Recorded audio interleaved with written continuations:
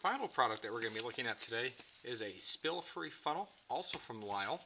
And this is a funnel that's designed to go onto the radiator of your car when you're doing a radiator flush or otherwise opened up your coolant system and need to be able to get the air out. And so this funnel, this is 24680, and this is available for about 25 bucks, and is again a very useful piece of kit to have in your shop or your garage. So what you get with this, once I get all the plastic off, this nice clean new one.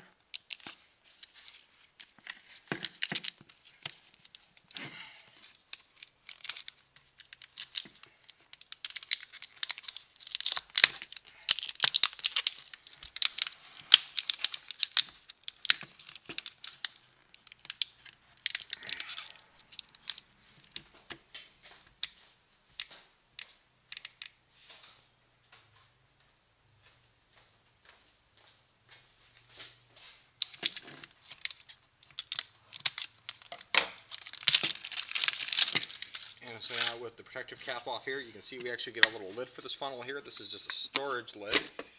And then inside of here are the components that it comes with. The first thing that we see here is actually a plunger to be able to seal off the bottom of the funnel.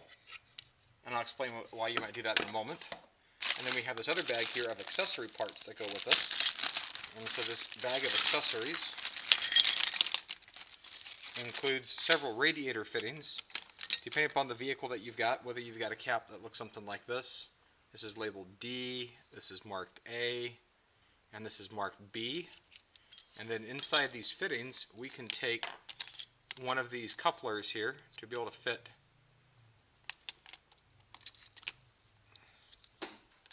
let me get this right here.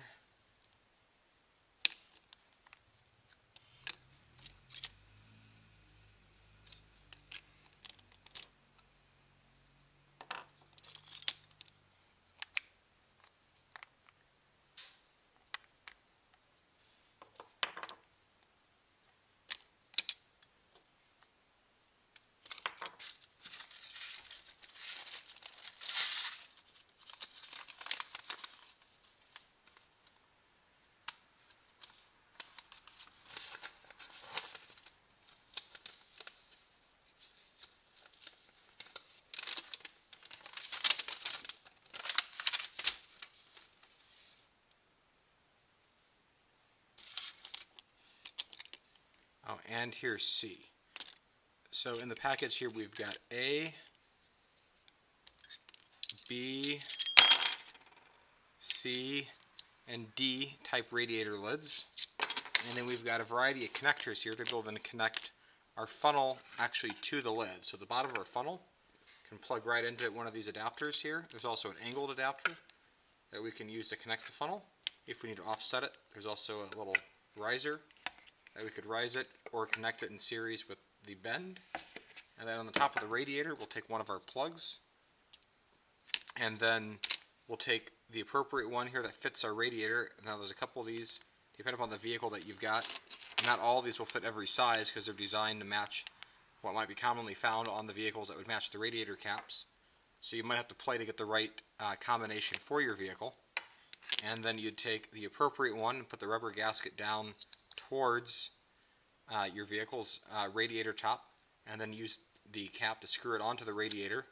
And so in this case here we've got this fitting here that'll go right down into the top of the radiator, and then take the funnel and plug it right on it like that, and then now your funnel will not spill or tip over while you're belching your radiator to get any air out of the system. And so then this plug at the top that's in here, what makes this nice is when you're filling your radiator and you get your car on with the radiator fluid circulating through the funnel, you can actually put this cap down and in to be able to save the leftover fluid that goes up your funnel, because you're not going to be able to get the last of the fluid out of the funnel and back into your radiator system. You're going to lose a little bit of fluid in that process.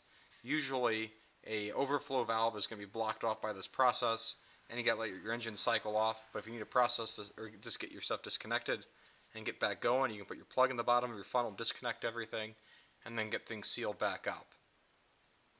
And so this prevents a spill all the way around with the solid connection to your radiator top, all the way down to the plug seal. And I love the fact of how this all then is conveniently packaged together and can be reassembled and stored as one unit. If you're going to use this for your radiator flushes, you probably want to avoid using this with other chemicals or oil. You might want to get a different funnel for that.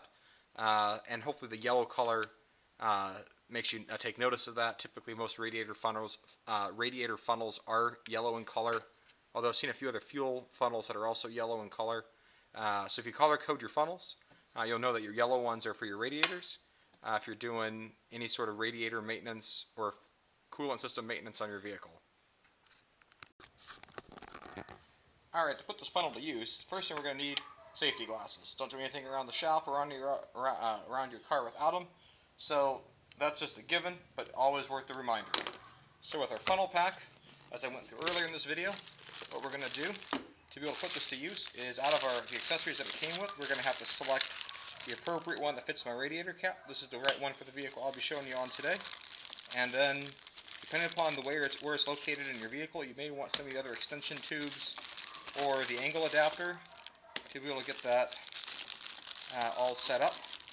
So then based on the cap that's selected, you're going to find the right setting here for your vehicle. This is the right one that goes with the cap. So this is going to go down into my radiator hole. This goes through here, so this screws down on the radiator cap. That washer helps keep it a nice firm seal. And then the funnel, or the extension, again depending upon your vehicle type, that also affect what cap. I showed you the other 4 caps that it comes with in the kit earlier. Put the funnel on top, and then top of the funnel, I've got my plunger in here holding it shut. You can use that whenever you go to remove the funnel to make sure it's all shut. And so now let's go over to the vehicle and install it. Okay, so I'm at the vehicle here, and we got a radiator cap here. Make sure your engine is cold whenever you do this here.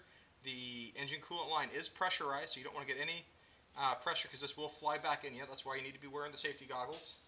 And so slowly remove the cap, because you never know, even if it's cold, there's still just a little bit of residual pressure in the line.